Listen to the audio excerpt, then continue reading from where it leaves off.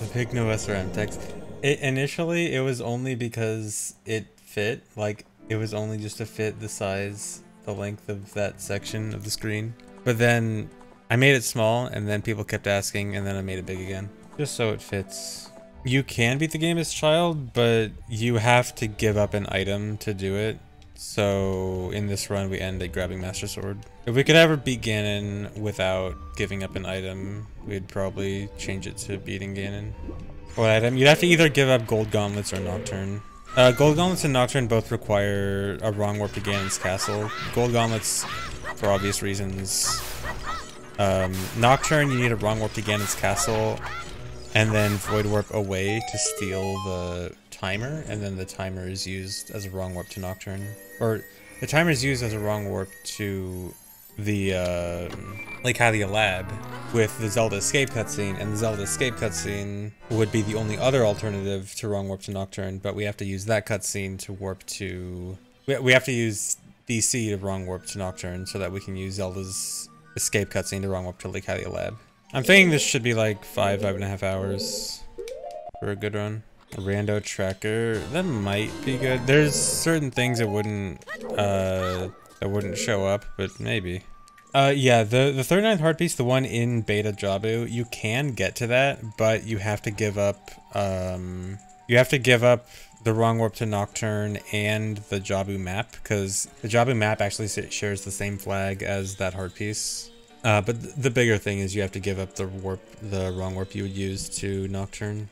I feel like if we had to choose between, like, if the choice was only between map and heart piece, it might be better to get the heart piece, just because it'd be more interesting, but yeah, we can't. We need the Jabu wrong warp to go to DC, only to be able to use Frora's Wind in King Dodongo's room, and then we can wrong warp to Nocturne. If we could, like, get Frora's Wind on B somehow, or use Frora's Wind in some other way, then, we could do that.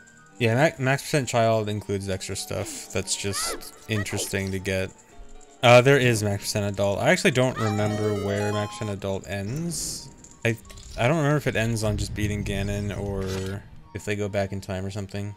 I assume they just beat Ganon. It starts by becoming adult as quickly as possible, only getting Deku Stick. Get Deku Stick, escape, and go adult immediately. No, I never ran max percent adult. I'm interested though, maybe someday. No, pulling Master Sword is not an item, it's just the end of the run. So no, Light Medallion doesn't count. No, Shiraizo, the map for fighting Ganon is completely different. It's its own separate map. Hardest adult dungeon to navigate as child, probably water. Definitely water, yeah. Or maybe fire. One of those two. Spirit's relatively easy. Shadow, there's a few things, not too bad. Forest is kind of just a lot of hovering. No version exclusive glitches. In fact, version exclusive glitches, I mean, this category is a for fun, interesting category, not like some kind of super serious category. Category would never ban anything that makes it more interesting. If version exclusive glitches let you get more items, then that would totally be the best thing to do. Whatever makes this category more interesting to get more stuff is allowed. Okay, this room's weird because I have to... So this is a slippery slope. Like, this whole thing is a slippery slope, and if you're hovering over it, you can't backflip or side hop, you're just stuck. So I have to hover while Link is above this platform to actually be able to hover, like, to be able to side hop or backflip. So hovering in this room is really weird, because you always have to be below these platforms if you want to actually hover. So this is a bit of an awkward room. Yeah, I can't even... Yeah, I'm stuck, I'm on the corner.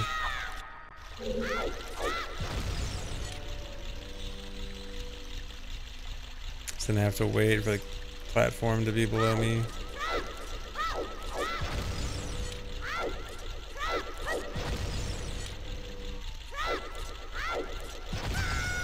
Nice. You want to know a fun fact about Dark Link as child? He's actually like in the ground to match Link's height. If you see, like, even though he's based off Adult Link, he's still like basically the same height. I mean, he might look a little bit taller, but Adult Link is like way taller. 5'10" versus 6 foot. See, the thing about this hover, all that yellow is bad. The gray and the bluish are good. So I have to hover from this gray over to that little square of blue without hovering over the yellow. and then back over there. So that's the annoying part of this. I can't, if I ever hover over the yellow, I'm unable to backflip or slide hop. That's what makes this hover dumb. Recam is going to make it so much easier to understand these hovers compared to last time I did it. Okay, that should be good. Yeah.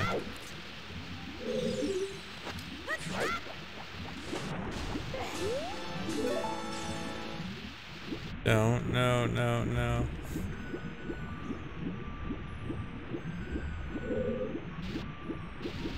As an adult, you could get out of this with iron boots. As a child, you're kind of stuck.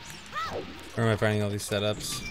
Part from a run I'm watching, part stuff that I did last time I ran this. No, there's no way I get to a run this weekend. That's way too early. Max % Child is one of the hardest categories. I'm gonna need a solid week of practice minimum. I think last time I ran this, I needed a whole month of practice before I could even do a single run. I think I'm much better at like learning now, so, and getting good quickly, so I definitely won't need a full month, but I'm gonna need a lot of time, a lot of practice time before I can even start a run. Like best case scenario, I do a run like last day of the month or something.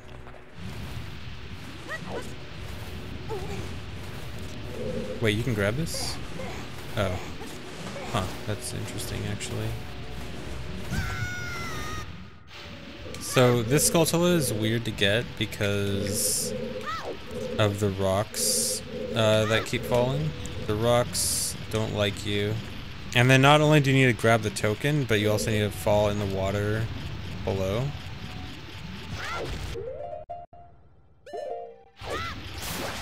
No. You're trying to mega flip into hover onto the Skulltula.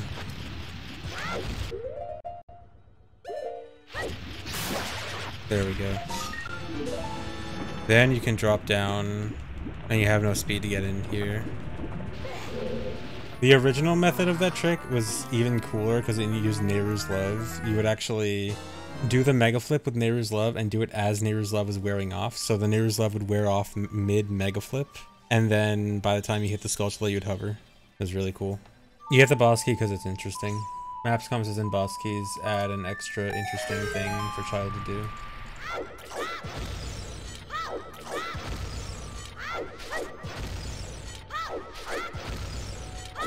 Dude, I hate how good I am at side flip hovers, because like, I feel like I'm more than good enough to just always do them unbuffered. But in a run, actually doing unbuffered side flip hovers is a really bad idea, because if I fail it, it's just like such a bad thing happen. So like I wish I was worse at them, so I wouldn't be so tempted to do them unbuffered. I don't know, maybe I should just go for them unbuffered in a run and just see what happens. Well, no, I shouldn't do it in a run like this. Max % Child is such a volatile category. I really need to do everything as safe as I can. Bad choice while I go back to being a newbie at OOT. You mean like one of those like hypothetical, if you could play a game for the first time again? No, I wouldn't do that with OOT. Because I like OOT way more the more I know about it. So like even though like playing the game the first time is cool and all, I like it way more as I learn more about it. Yes, if someone were to do a run that got fire arrows, but it was like a 20-hour run or something, they can get fire arrows in addition to everything else, then free record. That's why it's weird. I mean, what else would you do? The whole point of this category is to get as many items as possible. Like, this isn't a normal speedrunning category. It's meant to be something completely different. This is primarily a challenge category before a speedrun category. No, glitchless version of this run would be completely pointless. Like, the whole point of Max % Child is that you get to do cool glitches. A glitchless version of it is you just do child stuff glitchless. It's like, okay, it's just half of 100%, not even half, like a third. I wish we could get fire arrows. No, the Shroud does not have the really long hover in Fire Temple because we can equip swap hammer now. Which is a bit of a shame and also a very good thing. Because that, on one hand, that was one of the coolest tricks in the run. On the other hand, it literally hurt my hands. Like, it's probably the only trick I've ever done in this game that actually hurts my hands to do. Yeah, the number of items has gone up since my last time I ran it by like 5 or 6 items. It's a 50 chew hover directly upwards. So you try to get the least distance possible. You want to get max height, no distance. You can GIM fire arrows if you are a TAS. Not humanly possible. Check this out.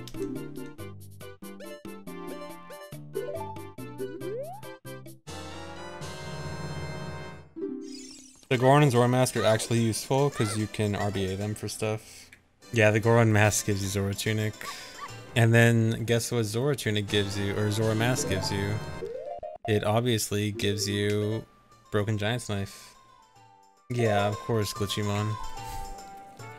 That's exactly how it works. We would prefer, well, there is no difference between BGS and Giant's Knife. They're the same item. It's a certain flag that gets set when Big Goron gives you the sword that actually sets it to Big Goron's sword, which there's no way we could ever get as child without SRM, at least. But the difference between like Broken Giant's Knife and Giant's Knife, we definitely would prefer real Giant's Knife to Broken, but this is the best we can do.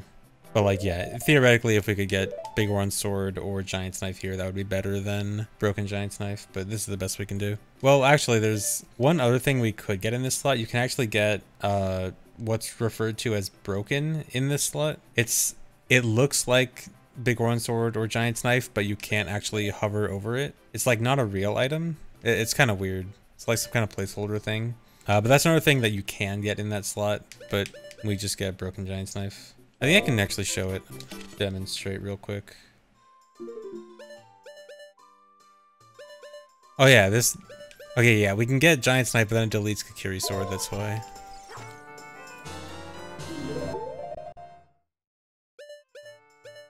Wait, oh yeah, this is it, this is broken. Okay, see how I can't hover over it? See, there's something there, but the cursor won't go to it.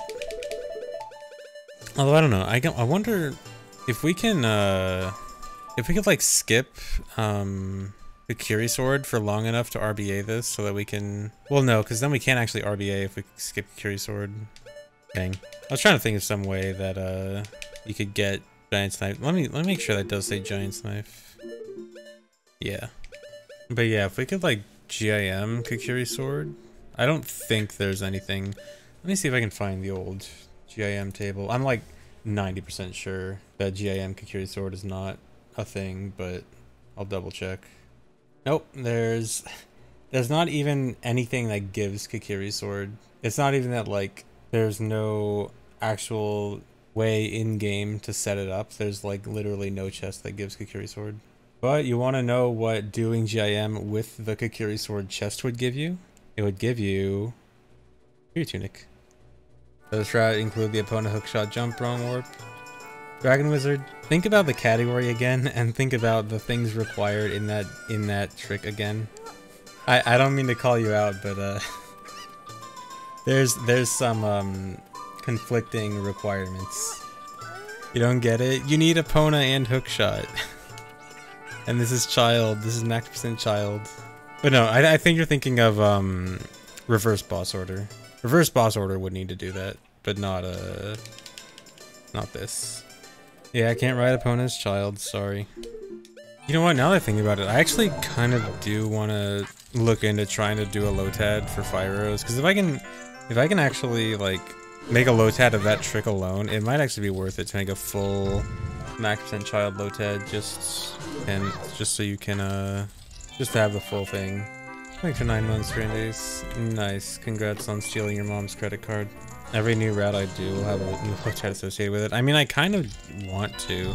Like, the more I do those, like, those are actually really fun to make. They're good references. Like, they kind of just are a good idea in every way. So I almost want to do one for, like, every route I do. It's just that it takes a while to make. And sometimes they're not, like, that meaningful. Like, I kind of wanted to make one for Nympeyes, but, like, is it that important to make one for Nympeyes? Oh, come on. Okay, that was actually a nice cheat save. You max percent child style randos. That actually sounds cool. I wonder if I should try something like that one day.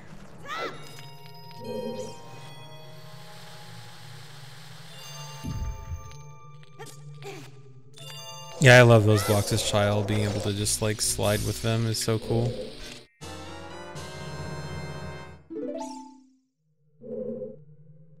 Rip no Serenade. I'm so sad that you can't get Serenade in this. There actually is a wrong warp you could do to Serenade, but... Alright, I think it'd require Frozen on B or something. Serenade specifically checks if you're adult or not to start the cutscene. No, you couldn't even get it with RBA because you can't get Poacher's Saw. Actually, Poacher's Saw is like one of the saddest things about Max % Child. Okay, so you can get adult trade item, you can get Odd Mushroom, and if you were able to get Poacher's Saw, you'd be able to RBA significantly more songs. You'd be able to RBA Prelude, Serenade. I guess it would actually just be those two, Prelude and Serenade. And that'd be really cool. And you could trade Poacher's Saw. The NPC to trade Poacher's Saw for Broken Sword actually does exist as Child. He's the carpenter in Kakariko. So you could do that. So you could get...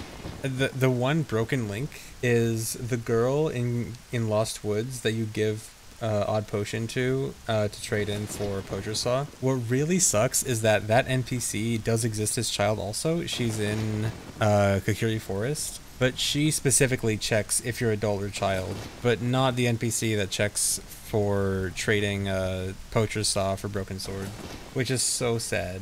Because if she didn't do the adult or child check, then we could get Saw, RBA, Serenade, and Prelude, and then we could trade for Broken Sword, and then also RBA Spirit Medallion. But yeah, so the one girl, it's even, I can even show. Right up here. If she would just take the stupid Odd Potion, we could get, what is that, 5 or 6 more items? It'd be so good, dude. Please. This would probably be like the single biggest thing in that we could get in Max % Child right now. I think next to this would probably be like Song of Storms, which gets us a Skulltula and 2 heart pieces, but this would be like straight up 5 items or something. Oh well. No, I never ruin a cartridge doing cartridge tilting. That's really over exaggerated. You are usually not gonna ruin a cartridge doing cartridge tilting unless you're dumb and like really being way too forceful with it. 90% of the time, if you're careful, you're not really gonna mess anything up with cartridge tilting. Though, one time on accident, I think I like accidentally did Crooked Cartridge. I don't know, maybe I kicked the N64 or something, and it erased all my files, and I was sad. I played Star Fox 64 on Wii VC. I never played on N64. Oh, but I remember Kirby 64. I don't know if I still have it, but I played Kirby 64 on N64. That game was good. Yeah, Crystal Shards. I think I played like 10 minutes of DK64 on N64, and then I was like, I don't care about this. My original N64 is the N64 that I used for the N64 Ace runs, back when Ace was first found for OG and MM. No, I never played GoldenEye, but I played Nightfire on GameCube. How to try to enter Dante's grave. We actually void warp into Graveyard from Ganon's castle so that room 0 is loaded and room 1 isn't, so it's for stealing the timer, but it also gives you free access to Dante's grave, which is really sick.